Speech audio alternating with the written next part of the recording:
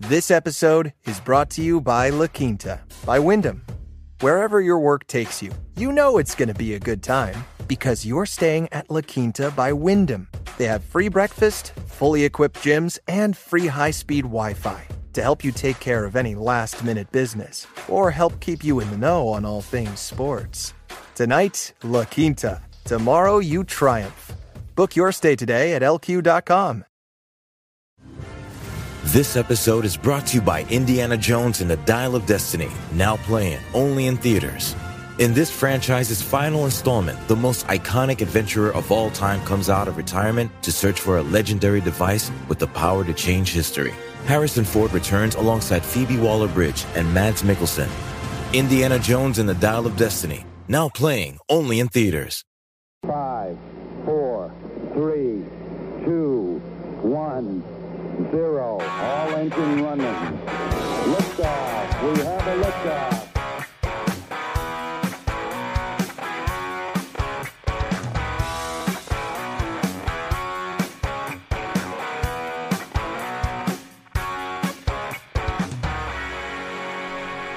Welcome back to Tennis Unfiltered with me, James Gray of iNews.co.uk and the iNewspaper. I've got something a little bit different for you today in more ways than one.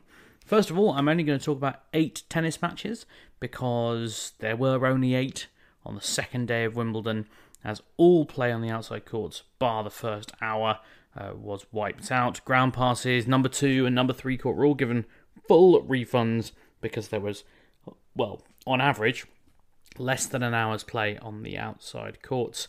Fortunately, we do have 2 roofs at Wimbledon, and so we were able to get some tennis on. First of all, I should point out that centre court starts at 1:30pm and number 1 starts at 1pm. And despite the awful forecast, despite the fact that we are now miles behind in the tennis, Wimbledon will not relent in that being the start time for the tennis.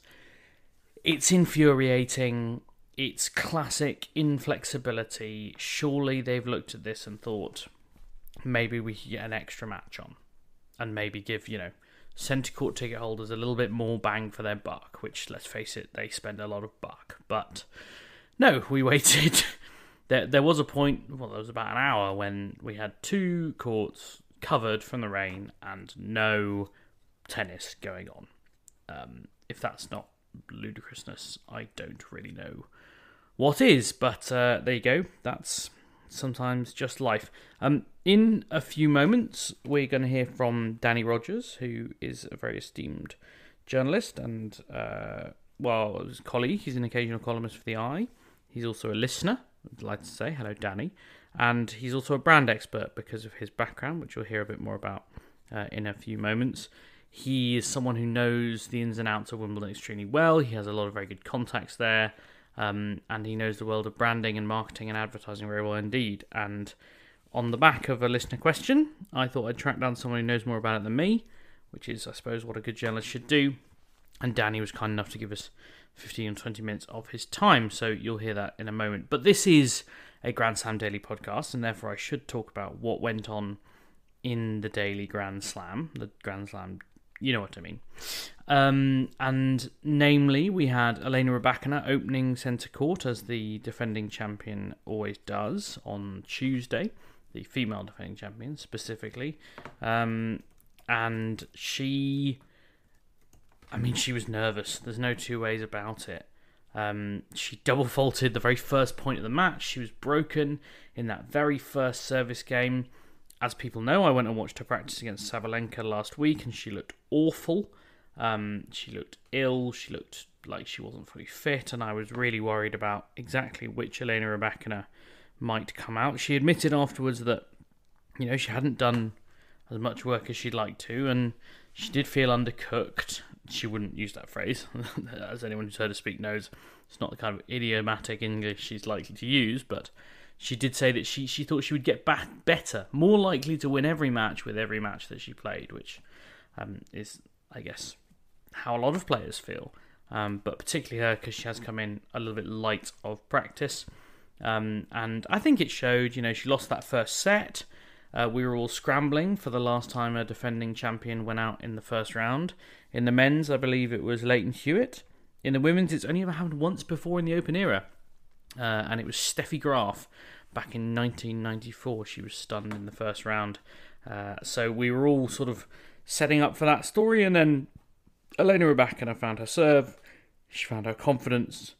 She found her game. She had 12 aces in the match overall. Her serve did really carry her through it. She won the next 2 sets for the loss of just 3 games, and in just over an hour, those next 2 sets, having lost the first one in 45 minutes. And she, really pulled it and turned it around. She joked afterwards that maybe the reason she was so nervous was because Roger Federer was watching. Yes, Roger Federer back at Wimbledon today, sitting in the royal box alongside someone I recently called in a tweet Kate Middleton, and was given lots of abuse for not calling her the Princess of Wales, Duchess of Cambridge, Baroness Carrick Fergus, and all of her other titles. But if I end up on a royal digression again, then it's going to take rather a long time to get off it, as people who listen to what shall always now be known as the Royal Podcast will remember. Anyway, she's through. That's the most important thing for Elena Rybakina fans, and for Elena Rybakina herself, of course, and all of Kazakhstan. I'm sure she is through to the second round, which can only be said for 2 other women in the bottom half of the draw, so she will have an advantage there. She could play, incidentally, Alizé Cornet in the next round.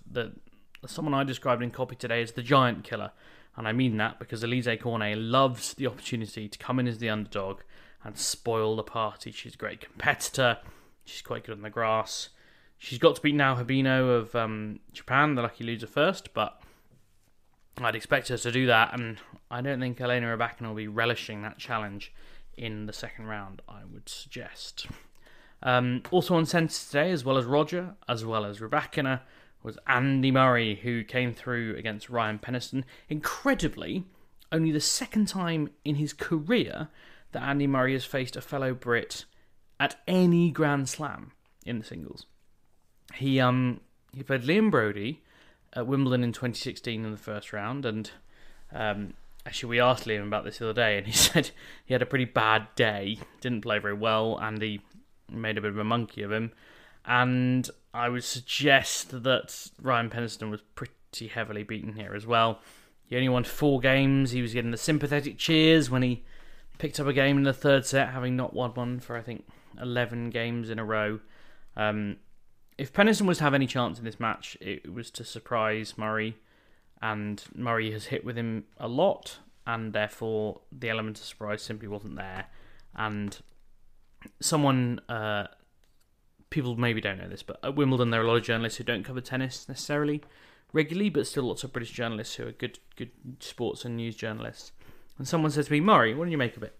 And I said, he's just a much better tennis player. And I stand by that. I like Ryan Peniston. He's a very hard worker. He's got a decent game. He plays well on the grass, but, Murray is just a much better player. And I think the same could be said of Aryna Sabalenka and Panna Udvardy. The scoreline was pretty one-sided. 4 games, Sabalenka lost. She looked imperious, to be honest. I think she's going to be a real threat in the draw. She's been to semi-finals here. She's a much stronger player mentally than she was when she got to the semis and frankly collapsed.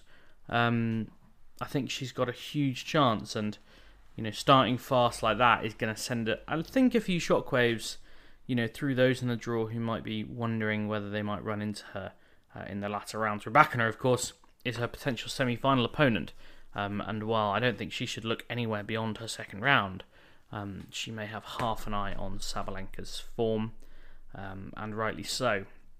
Other results we got in today: Carlos Alcaraz beat Jeremy Chardy in an incredibly straightforward match, 6-love, 6-2, 7-5.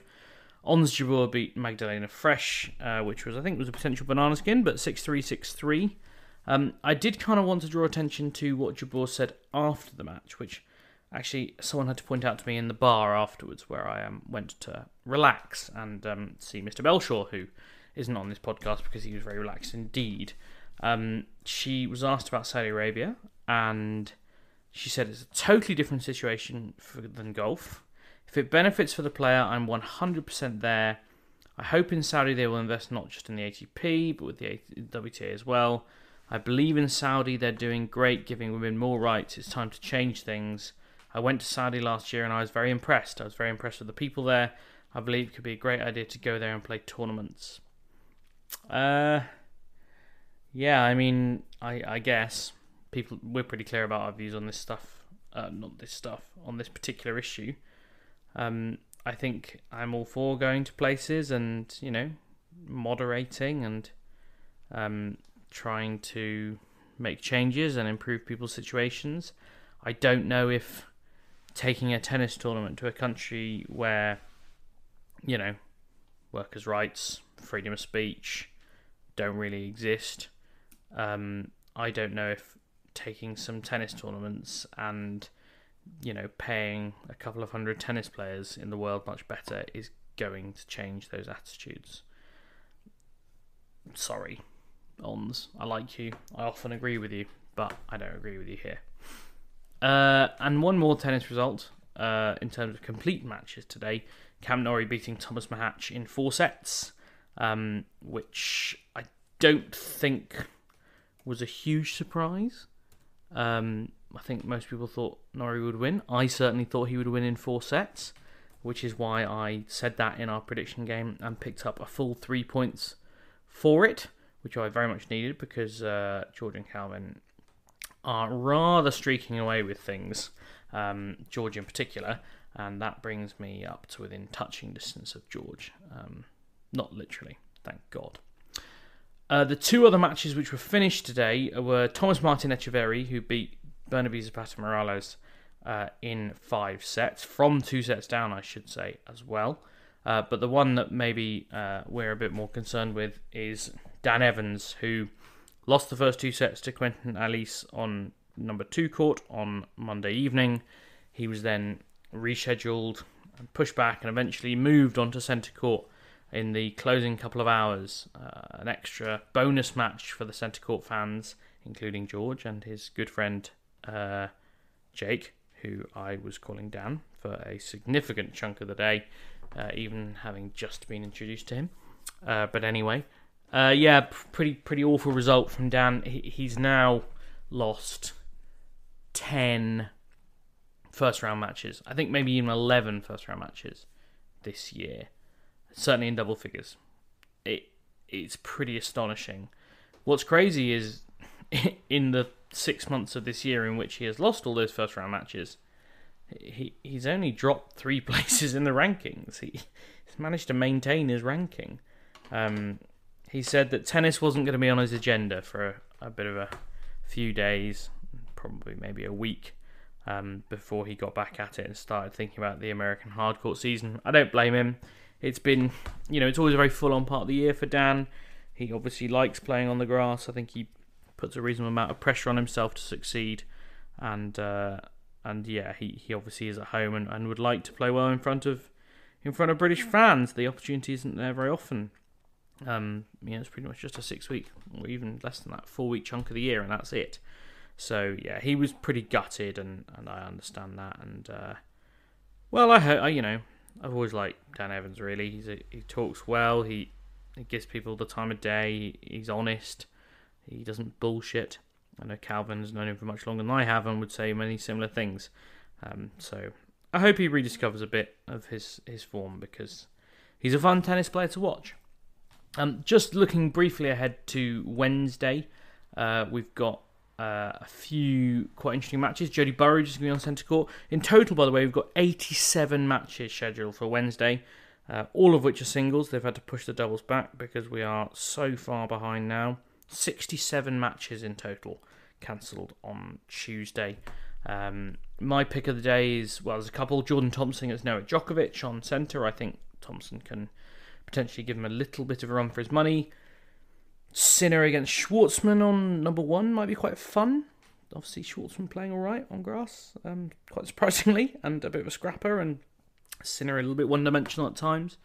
Upset chance on number 2, Marta Kostyuk up against Maria Sakkari. Similarly, Dominic Thiem has a set lead over Stefanos Tsitsipas. Keep an eye on that one. Francis Tiafoe against Wu Yibing, the Chinese player, on number 3 court from 11 a.m. That'll be a lot of fun, I suspect. Similarly, Runa and Lofhagen who follow it. There's tennis everywhere. I don't recommend people get in the queue because the queue sounds like an absolute shit show this year, and it's taking people 7 hours to get in. But if there was a day to queue, tomorrow would potentially be it. Wednesday, the 5th of July. So maybe that's the one to do. Anyway, that's quite enough from me. You got Danny Rogers and me, unfortunately, though less of me, I hope, coming up next to talk all about the brand Wimbledon. Now, a few weeks ago, we got a question from Matt D'Souza, who was asking about Wimbledon and their marketing expertise. And I thought there really was only one man to ask about that. I've got with me today Danny Rogers, who is editor of PRWeek, a columnist for my own newspaper, a very experienced media and marketing journalist, and also, I'm delighted to say, a listener to the show. Thanks for coming on, Danny. Nice to see you, James. Yeah, for people who don't know, Danny and I meet up about once every 6 months, or try to anyway, and have a beer and shoot the shit, as they say. But I thought I'd rely on some of his more broadcastable views for today's podcast. Danny, you're obviously extremely experienced in the world of marketing and PR, which I guess is the other side of the coin from what I do. When you look at something like Wimbledon, what would you say is the kind of the USP? What have they created that is quite so valuable to advertisers and to themselves? I mean, brand Wimbledon is a huge success. It's almost unrivaled in the sporting world as an event. The only other event I can think of that's got the sort of prestige and unique atmosphere of Wimbledon is probably the Masters golf, in that it's a private club and it's got this sort of beautifully curated, manicured image. And that's essential to Wimbledon, the brand, I think. This idea of this almost English garden party that happens every summer. And global audiences really buy into this. It's not just the Brits, the Americans, the Germans, the Indians. They love this brand Wimbledon. Everything in white, beautiful etiquette. It's a great premium brand in that sense. And I suppose in that way, it's brand Britain, isn't it? Sort of distilled down. Very much so, yeah. It's interesting. I was at Glastonbury last weekend, and it strikes me that these brands are sort of representative of Britain in different ways. Glastonbury's sort of representative of modern Britain, and it strikes me that Wimbledon's almost representative of the Britain that perhaps was around 100, 150 years ago. Yeah. And do you think that's still, I mean, we talk a lot about Brexit and Britain and Britain not having the same prestige on the global stage. Do you think in a sort of branding environment, actually Britain still does have that, or is that beginning to fade? No, I think it does. And I think Wimbledon is an example of, where the Brits do sport very, very well. It's still seen as the most prestigious tennis event, I believe. I don't know if you would agree with that, but it seems to be the one that gets the biggest global audience, and it's its Britishness that is essential to that success, as far as I can tell. The weird thing is we're not very good at tennis. Yeah, well, exactly. Andy Murray aside, we've barely won the thing, and post-war barely won the thing at all. I suppose what's interesting is, and this kind of comes back to the question that Matt sent in, is that Wimbledon is not somewhere that feels over-advertised. It's not. I know when people watch American sports, they say, "Oh, everything's got a sponsor," and yes, it does. The Visa halftime show or the Subway takeaway in the middle of the second quarter. I'll read you Matt's question so we know where we are. He said, when you watch Roland Garros with sponsorship signs on the net and the same on the umpire's chair and other tournaments and naming rights on their arenas, why do you think Wimbledon is not exploiting all their opportunities? I've thought for a while it must be to do with not wanting to damage the brand. Would the commercial value of Wimbledon be tarnished if they took on these obvious sponsorships? Yes, I think it would be tarnished, and that's the key question here. I think Wimbledon's approach to sponsorship is very cautious in that it wants to create this clean, in inverted commas, environment. So the all-white rule, of course, is famous, but also the logos of sponsors are very low profile. They're either in black or in white everywhere you'll see in the around the arena. And it's because they want to keep it prestigious. And actually, it's very effective in raising sponsorship money and building the brand, that approach. I mean, they could probably, I believe the US Open, for example, brings in about 50% more sponsorship revenue than Wimbledon does. Right. But Wimbledon generates about 30 or 40% more in terms of broadcast rights. And this is a crucial calculation, because if they raise more money from sponsorship by slapping logos everywhere, they feel they will tarnish the overall brand that they're selling via broadcast. Mm-hmm. But I mean, they still raise a lot of money in sponsorship. So, okay, that's not as much as the US Open. But for example, Barclays this year, you may have read, is a new sort of headline sponsor of Wimbledon. And indeed, Barclays' logo will replace Robinson's logo on the umpire's chair, which is a fairly iconic sponsorship slot, because every time the players, change over it between games, you see that when they sit down.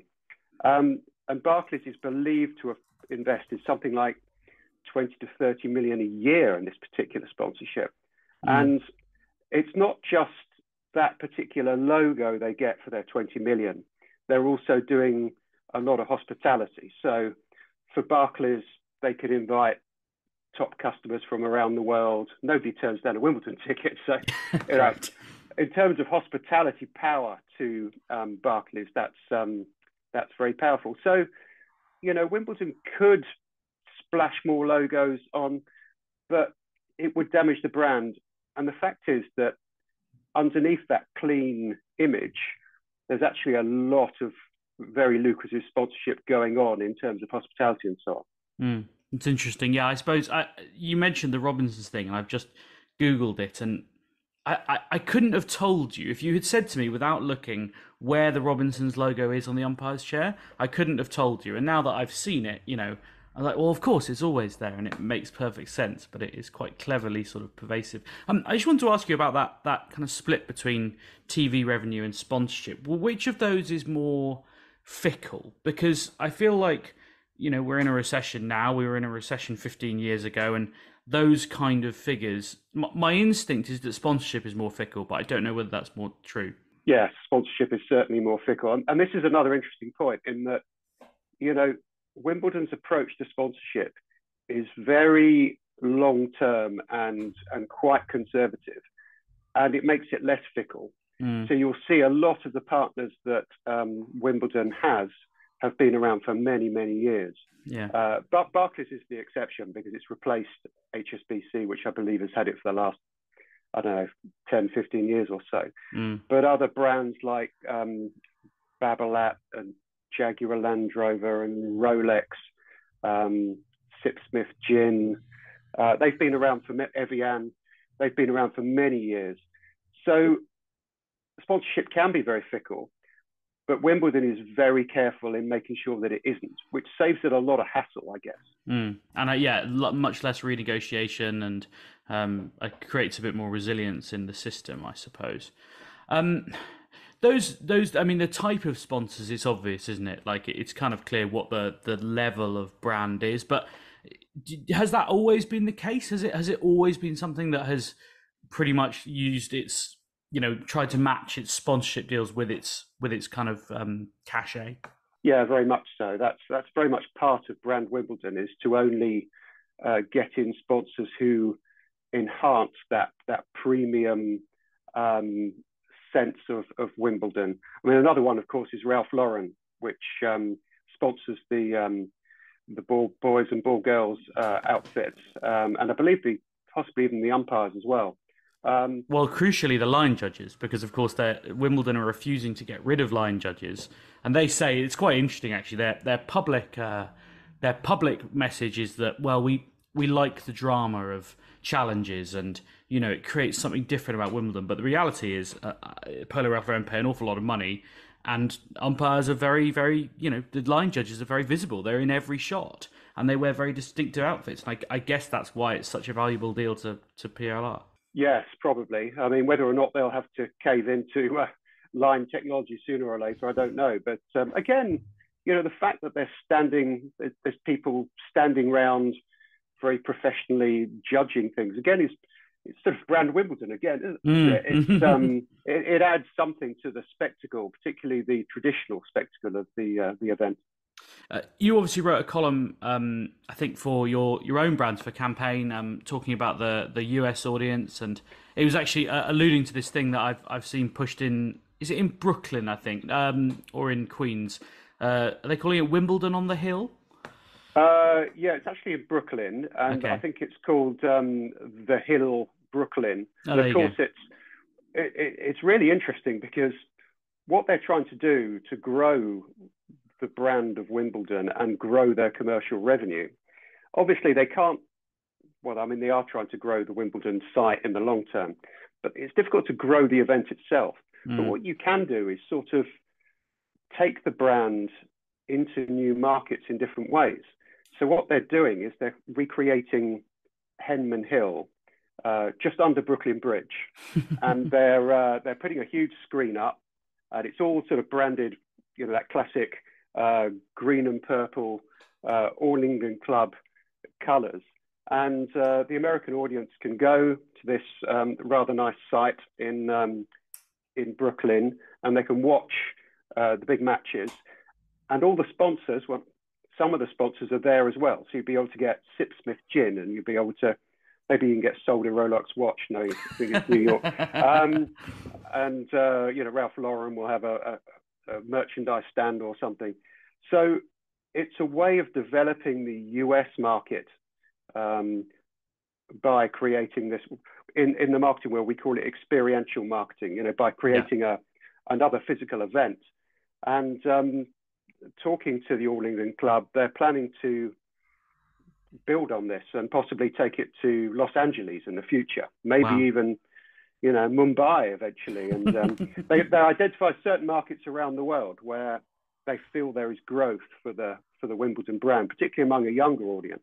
Yeah. And those tend to be countries like America and India and Germany, which have strong tennis traditions, where brand Wimbledon has a lot of resonance. It's interesting, India, it's not really a market we ever talk about, I guess because there aren't really many really high-profile Indian players. I'm actually supposed to be interviewing Sanya Mirza, who's obviously a long time doubles player, just retired, and she's working with the BBC this year on the Wimbledon coverage. And I thought that was an interesting move, and maybe, I know the All England have a lot of input into the broadcast team. I wonder whether maybe there's a little bit of a shift, to try and appeal to that a bit more in the TV product as well. Yeah, I think so. I think Asia generally is a big target, simply because it's such a massive market. There's a lot of young people, and this is one of the problems that Wimbledon has as a brand, is that, of course, it's got this amazing prestige resonance for people of a certain age, but if it's going to carry on being successful in decades' time, they need to make it feel relevant to a younger, more diverse audience. And by doing that, you've got to innovate. You can't just do the same things that you were doing 10, 20 years ago. You've got to try and make it feel relevant to different cultures, which I think you're right. You've obviously been, you were talking about the Hill in Brooklyn, and you've obviously been to the US Open. We were both there last year. And it is interesting how little of the US Open is about tennis. Like, the people who go, look, they love tennis, but they don't really know about it. And I spoke to so many people who were like, oh yeah, we've got Ash tickets. And I was like, who's playing? And they're like, oh, I'm not sure. Because it doesn't matter. It is about that experience, the cocktails, the fun, the crowd.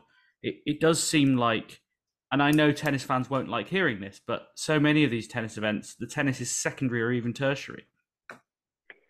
Yes, I think that's right. And I mean, could we even say that about Wimbledon as well? Possibly. I mean, I think people will buy tickets to Wimbledon even if they're not possibly tennis fans. I don't know if that's fair, but it just... No, I would agree with that. Yeah,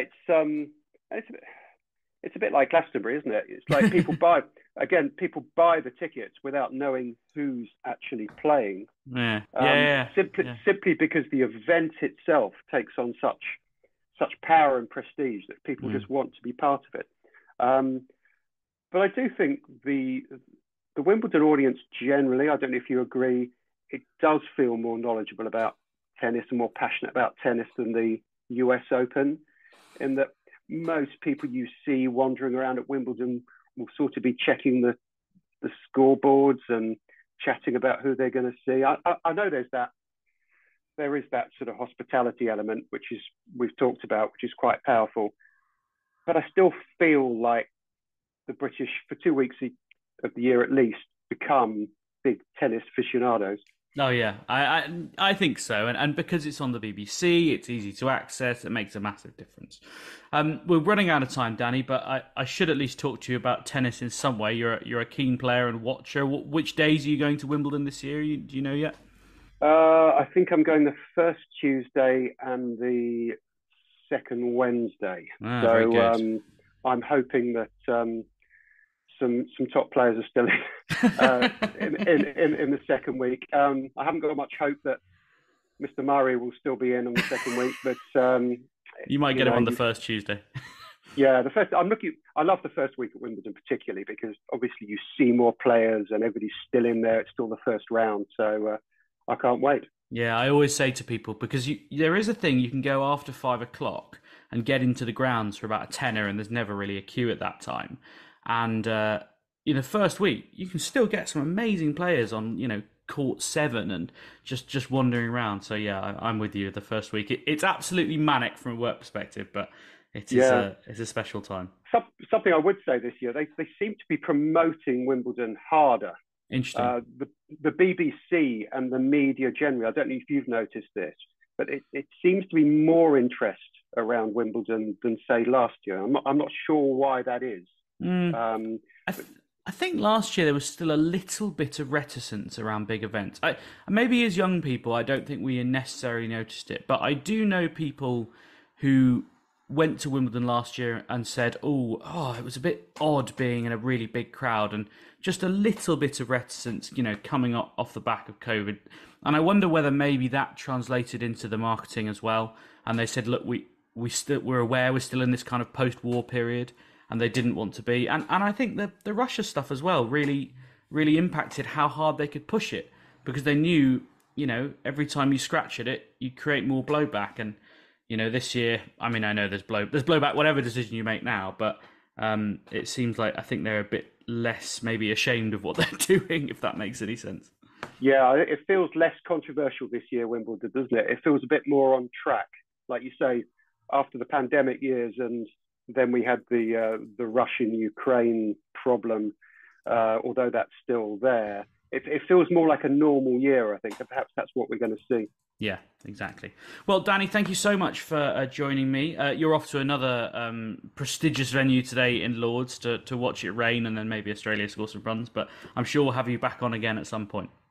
I'd love that. Thanks very much, James. Cheers. 5, 4, 3, 2, 1, 0. All engine running. Liftoff. We have a liftoff.